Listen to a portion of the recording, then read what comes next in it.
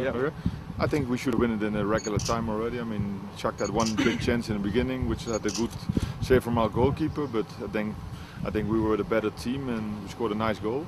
Then we're a little bit unlucky, a stupid foul from us, and yeah, they scored a nice goal in the first minute of the extra time. But I'm happy that we won by penalties, and now we're going to see what we're going to do on Saturday in the final against Porto. Gabala'da özünüzü necə hiss edirsiniz? Deməli, oyunun ilk başlanğıcında deməli biz komandamız yaxşı oyun nümayiş etdirdi. Hətta bir gol vurma imkanımız oldu. Sadəcə olaraq Şaxtyor komandasının qapısı topu saxladı. Daha sonra bizim bir kobud bir səhvimizdən öz qapımıza gol gördük, amma ümumilikdə yaxşı oyun nümayiş etdirdik. Qəhrəman kimi öz qapıçısını sayırmı? 2-dən. Do you think that your goalkeeper is a hero? Yoksa komandanın He's not a hero, but he had a very good match. I mean, like I said, he had a fantastic save in the beginning, and he stopped two penalties and one shoot on a crossbar. So he had a very good match, and I'm happy with it. But yeah, that's a good experience for a goalkeeper as well. How they behave in a penalty shootout. Qapıcıma qəhrəman deməzdim. Belə ki, o gözəl oyun nümayiş etdirdi. 2-dən penaltini saxladı. Oyunun gedişi zamanı bir neçə qolu xilas elədi. Yəni qəhrəman o biri məna ilə qəhrəman demirəm, amma ümumilikdə çox gözəl oyun nümayiş etdirdi.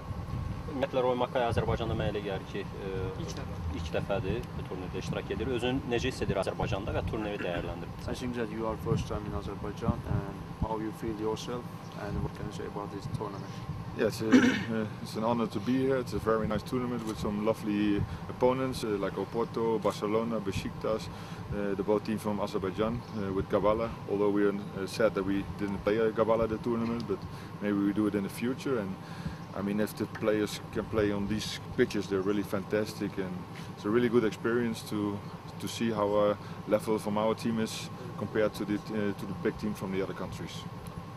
Demək istəyirəm ki, özümü çox gözəl hiss edirəm. Burada çox gözəl rəqib komandalarımız var. Barcelona, Porto kimi və Azərbaycan iki komandası, Bakı, Gabala komandalar kimi rəqiblərimiz var. Düzdür, biz Gabala ilə qarşılaşa bilmədik, amma ümid edirəm ki, gələcək görüşlərdə nə zamansa qarşılaşa biləcəyik. Turnir çox gözəl təşkil edilmişdi, stadionlar, hər bir şey, təşkilatçılıq işləri. Hesab edirəm ki, bu komandamızın böyük bir təcrübədir. Barcelona yarı finalda uduzmağı barədə fikirlərini məsəl. Nəticə onu sevindirdi və ümumiyyətlə final oyununda həm də iki qat sevinci ola bilər, həm də Porto'dan revanş ala bilər. Barcelona lost in a semi-final. It makes you happy that Barcelona lost and you will not meet them in a final game? No, we wanted to play Barcelona in the final. I mean, we don't have that much the opportunity to play great teams like Barcelona, so we were hoping that Barcelona would win, but I think I should just saw first half. The first half they were much better, but I think the first chance Porto got, there was a goal, and we played Porto before in this tournament, so we know what we can expect. But we would have liked to play Barcelona, because then you play different teams, and now you play a team who we played before. But that's the way football goes, and we're going to see how we're going to do it on Saturday against Porto. Əslində biz Barcelona udacağını gözləyirdik ki, çünki komandamızın Barcelona ilə oynamasını istərdik.